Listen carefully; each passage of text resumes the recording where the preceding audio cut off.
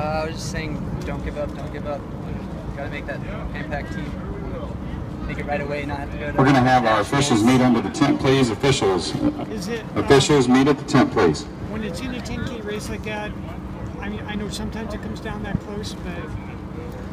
I expected it to come down pretty closely. I did pick it up halfway through the race to try to spread out the group. And then when Jordan was leading, I was hoping we'd spread it out even more, which it did, but Brenniger stayed with us, and he was a lot faster at the finish than I was expecting, but it was good. I'm usually pretty good at finishes. I've been practicing that a lot back at Tennessee, so it worked out. Do you, just to get this accomplished and actually get on that team, what does that mean to you?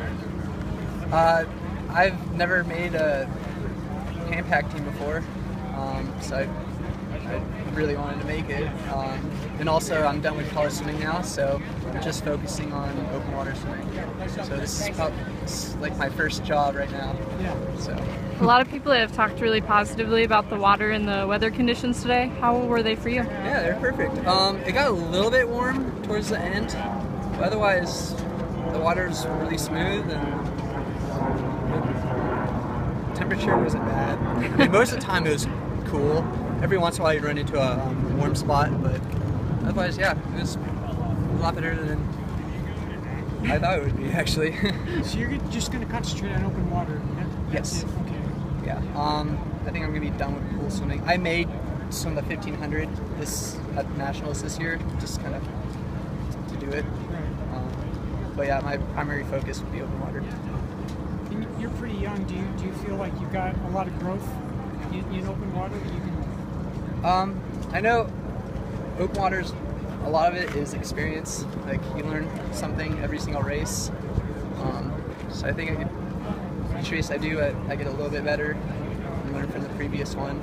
Definitely learned from last year's Nationals. And I tweaked it this year and it worked out. So yeah, I think I'll continue getting a little bit better each time. Do you feel like you're close enough to Jordan that between now and, say, Olympic trials, yeah, you can... I think it will be really close. This year was the closest I think we've been to him. And, I was trying to do everything I can not to let him get ahead. He did the last 400 or so. I did kind of hold back just so I could get next to Brenniger. But yeah, I think next year it'll be close. I'm good.